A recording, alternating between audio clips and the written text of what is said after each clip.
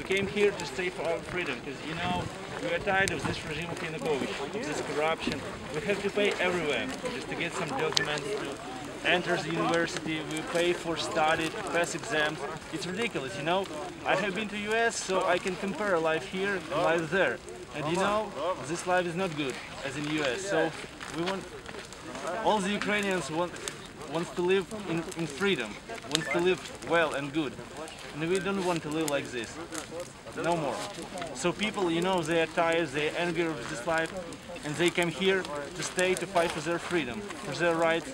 Because, you know, last time it was a ridiculous law that not allows us, you know, to stay, to make some public action. So we came here and we can't stay in this regime no more.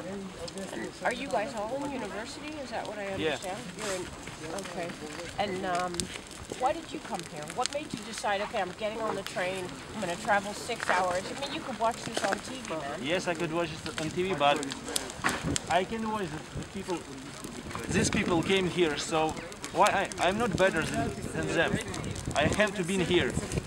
It's they are making history. I cannot just walking around. I have to be here. We are making our history. We are fighting for our freedom. If everybody will stay in home, there will not be changes. We won't change this Ukraine. So if everybody will stay in home, there will be nothing. Perfect. Thank you. Thank you so much.